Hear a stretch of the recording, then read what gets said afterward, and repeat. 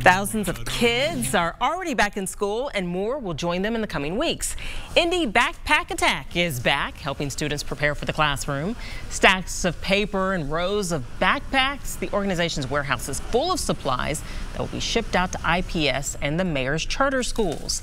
The group will fill 350 boxes of materials that will support more than 30,000 kids. Organizers say the poverty levels at some schools are as high as 80%.